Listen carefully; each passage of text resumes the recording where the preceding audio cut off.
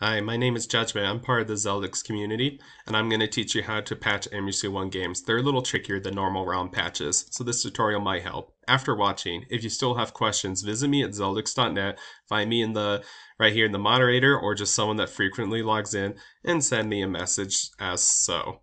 It's easier to communicate through Zeldix because sometimes YouTube will hide your comments so that I can't see it, or they won't let me post comments that have links, so it's easier to communicate here. Now, let's get started. In the description, go to the description right here of the YouTube video you're watching, download the MSU-1 Starter Kit. This will work for Windows 10.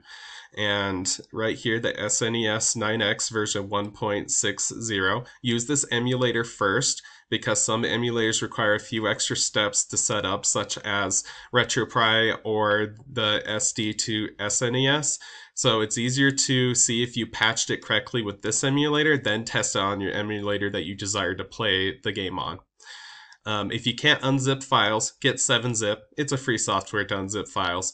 And then right here, find patches and PCM albums here at Zeldix. Go to Zeldix, come down here to where it says MSU-1 hacking, and you want to look at the MSU-1 hack database. Let's find Super Metroid, which is a jump and gun game, right down here. And then once you find Super Metroid, go ahead and click on it. We're using that as an example at first. Now, there's two files you're looking for. You first want to get the patched file download right here. This will get the ROM patch.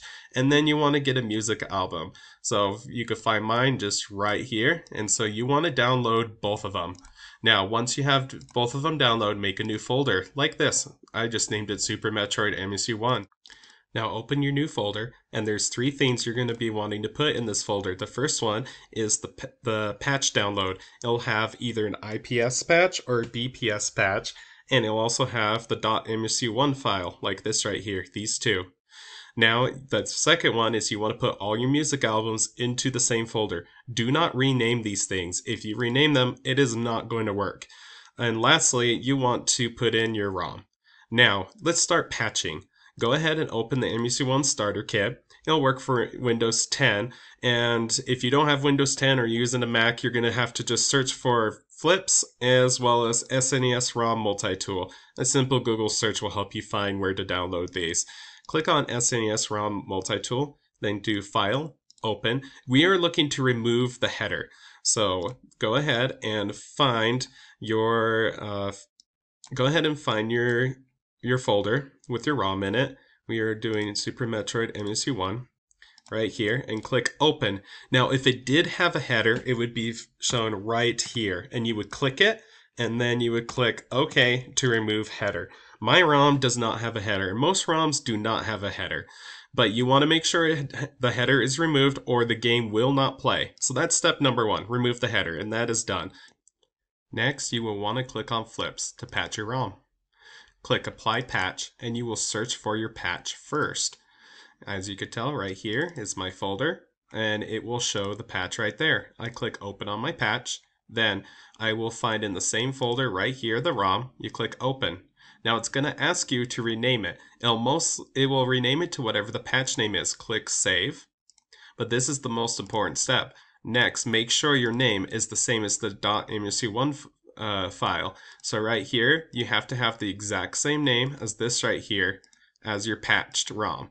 Most of the time, we have our patches be the same name, so when you make a new patched file, it'll automatically make a new game that is the correct name. But if it's not, you need to copy and paste the name so that it'll be the exact same. They need to match. They will not play if they do not match. Now, you are ready to play. Go ahead and give it a try. You just need to open up your emulator. Click on your emulator. Let's get our game opened up and drag it right over here, and we'll play our game.